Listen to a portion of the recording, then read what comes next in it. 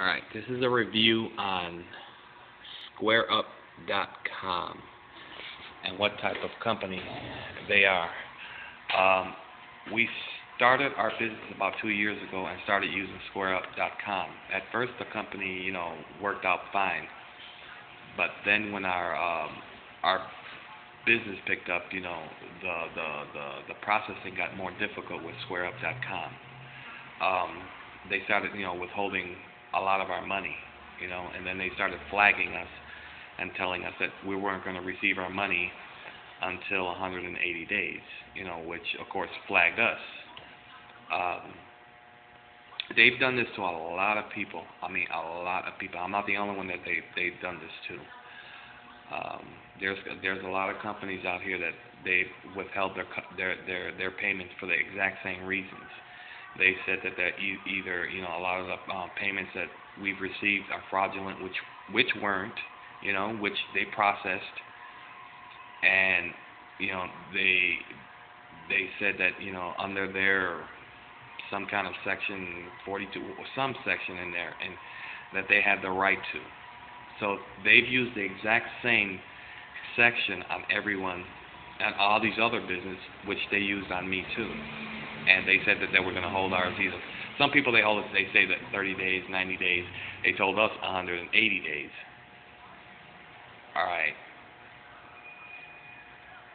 If I was to go and withhold someone's payment like that, that would be stealing. That's like me going to stick someone up and just telling them to give me their money. They use it. They use their their legal little terms, their policies, in other words, to steal people's money. I mean, literally, they've stolen a lot of money. I mean, there's like a bunch of complaints online about how much money they've stolen from people and haven't even returned it. All right.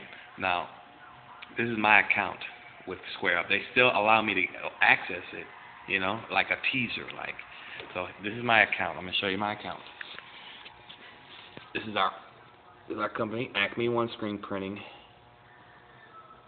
Oh, we got it under here at Acme One T-shirt printing. See, Acme One T-shirt printing. We're located in Chicago, and this is my complaint about SquareUp.com. Which see how much money they're holding? They've been holding it since March of the 27th. That was one of the deposits that were supposed to go in, but never did go in. It is now September the 24th, and they still yet have not returned our money at all. I mean, none of our money. All this money is still in SquareUp.com, and they haven't returned it. Let me show you how I can see if I can access the payments that were made to us, our company.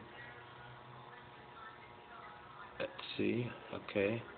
This is a Girl Scout troop, I remember, and they haven't returned that money. See? All these deposits that were made in there, and they have not returned any of our money. You see?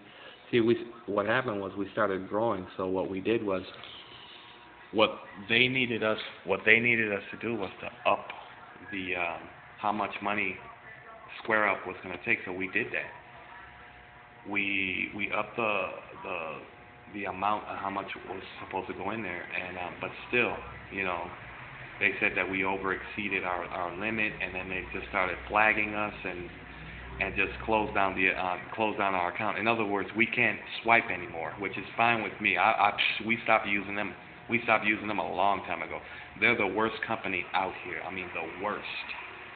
I mean, they will flag you for anything. This company, I think, is more made for like smaller businesses where you take, you can take like small little transactions, real small transactions. I think they're like PayPal. PayPal's the same way. You can just take like small transactions. They're not made for bigger transactions. I mean, literally they're not, and they literally keep your money. I mean, for real, as you can see how much money they've kept of mine, and it's now September the 24th. Now, if you think I'm kidding, all you got to do is log online and look up Square Up bad complaints or Square Up complaints on complaints. See, look, I did it now. Just to give you guys an example, these are their bad complaints right now. Let's see. I'm going to click on this one. This one's February the 12th. This is a little more recent. One that's a little bit more recent.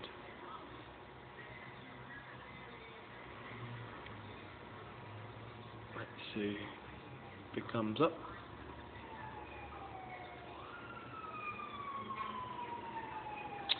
Alright, this one is from Tom. I am a small business owner in Arizona. Square products. How much? After running several charges through them, they put a hold on a legitimate business account and held over $5,000 of their business capital. Of course, most of us small businesses, we rely on our capital. These guys rely on stealing their money. This guy wants to take all our money and play with it, in other words. There's a lot more here, too. There's a lot more here.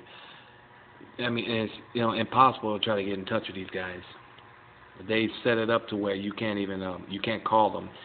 You go on, you go on some kind of recorder, and then that's it. You leave a message and you don't hear from them. Let's see. But like I said, I am not the only one that they've done this to. There's a bunch here. These are all Square Up complaints, all of them, everyone. See, these guys too, I have been the same problem because I complained. And I was high risk and holding my home 180. They use the exact same line for everyone, just to keep your money. And I have not read not once yet. Look at this guy too. They have 1,500. What was this? June 2012. They use the exact same excuse for everyone to keep your money. What are they doing with that money? Because I know the payments are processed, and they're just holding it. It's like they're holding it to collect interest for them, to make money off of what you've already, your hard-earned money. Someone needs to do something about this company. Literally, someone needs to do something about them. I even heard that they merge or have an account, have Starbucks